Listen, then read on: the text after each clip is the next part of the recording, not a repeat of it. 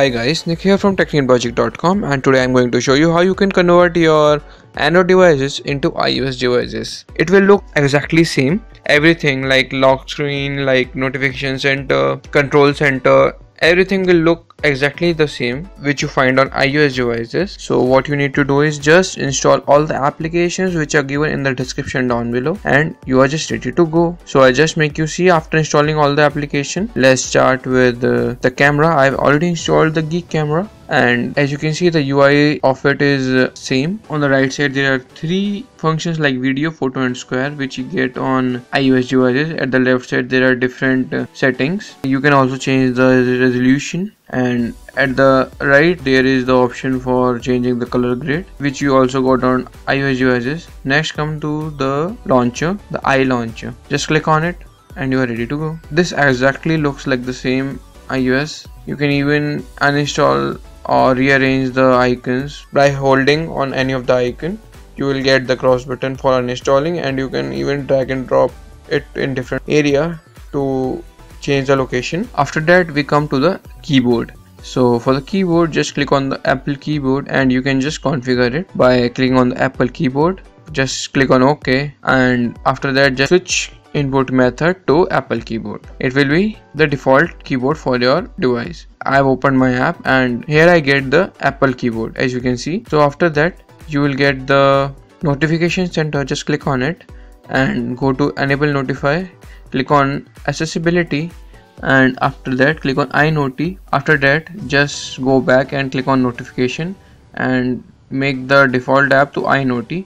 So as you can see the default status bar has been changed, and by pulling down you will get the same notification panel which you get on iOS devices. You can also make the battery percentage show by clicking on over here, and you can change the format of the clock as well. You can even add the carrier name if you want. Now when we come to the screen of the device, so to get the lock screen, just click on the lock screen. Remove the old password which you are using. After that you can set your own password over here, like I am doing it, like 1234, confirm your password 1234, and it is done. The fingerprint sensor won't work in this lock screen, drawback for this. And you can change the lock screen photo from here as well, and from the setting you won't be able to change the lock screen. You need to open this app for it, like I'm setting up the desktop wallpaper like this, and here's the pin 1234. It looks exactly the same. After that the control center is being installed by just clicking on the control center application and just cancel it because it is the trial version, not a pro version. You will get some kind of ads in it.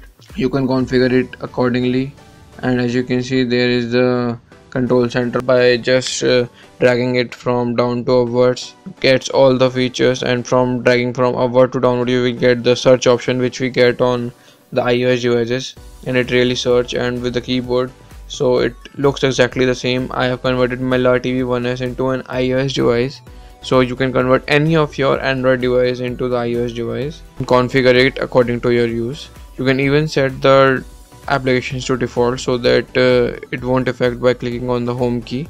Like we go into the setting, app management, default apps, then launcher. Just select the iLauncher as your default app, then the camera as the Geek camera as a default app, so you can change it accordingly. And now when we press the home key it will just directly go to the iLauncher. It won't open the UI launcher, which is great. So that's it for the video. Hope you guys like it. If you want to see more of this stuff, be sure to hit the like, comment and subscribe button. You can also follow me on Twitter, and make sure to check out my other YouTube videos. So see you guys in my next video. Till then, see ya.